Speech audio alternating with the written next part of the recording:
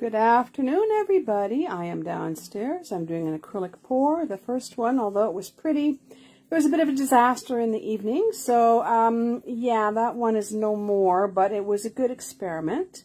But I have done another acrylic pour today, and it's just, I love it. So what I've done basically is I've just used the acrylic paints, which I have, and water. Like sometimes you need a like a glue, but I do have some of those pouring paints, but I did decide to try it with just the water because then you can get some cells and really interesting effects. So I'm going to switch this over and show you what I've done, and then we're going to let it sit and let it dry, and hopefully it's going to be just amazing. Let me switch this over.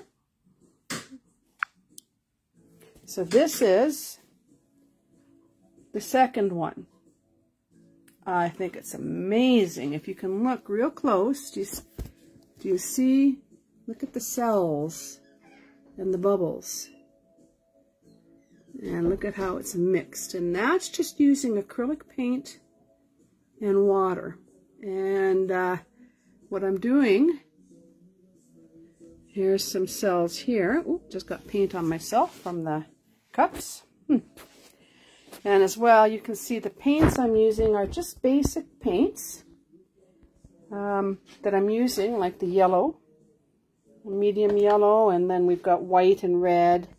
There's other colors I'm going to try. I might try the next one with a black base on the bottom and then go from there.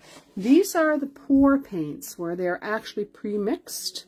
So if you're looking into pour, it's pouring paint. You can get them at Walmart, you can get them at Michael's, but these are more of a pastel-y color, and I wanted more of a color that stood out, so I decided to try this.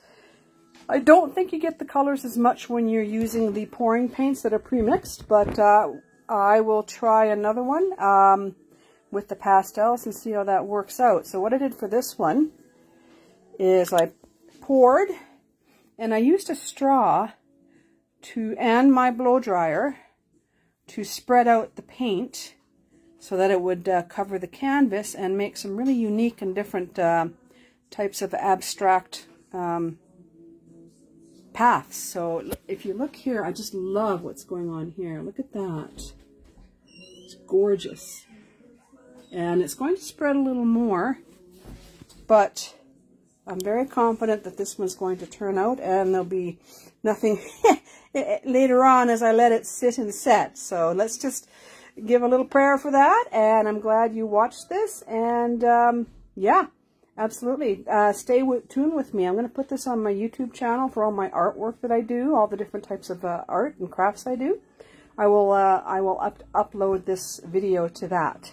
All right, everybody, have a great rest of the Tuesday today, I believe, and I hope everyone had a wonderful long weekend and that you did whatever you wanted to do and enjoyed it. All right, blessings to everybody.